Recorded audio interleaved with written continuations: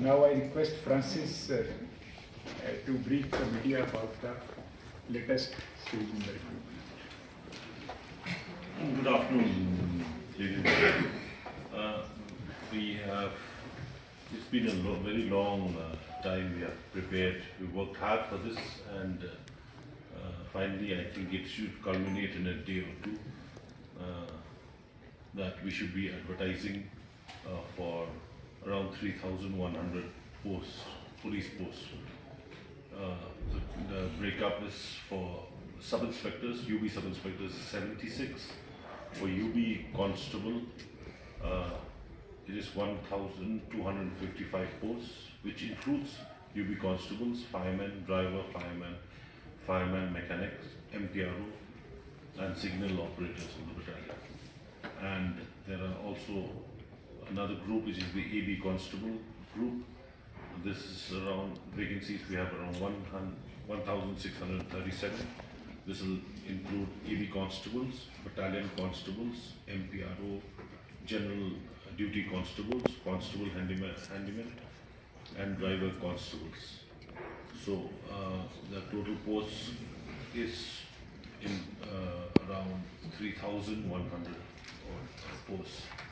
This time we are with the guidance of the government, and the government wants to reach out to the people in a better way. So we will be having our recruitment in 5 different centers of the state.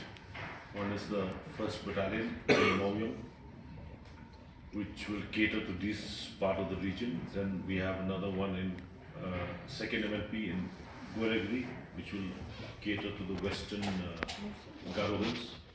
And then we have another center, the 3rd Battalion, which is Sapsen, which will cater to the people of Jangga Hills.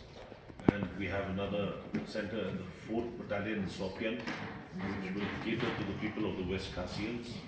And finally, we have another center at the 5th Battalion in William Nagar, which will cater to both East and South Hills.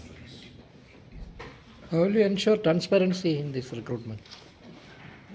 We have, as in the near future, we've incorporated highly transparent measures, and we've engaged. This will be purely on electronic, on technical evaluation. So it will be very difficult to manipulate. It will be almost impossible to manipulate.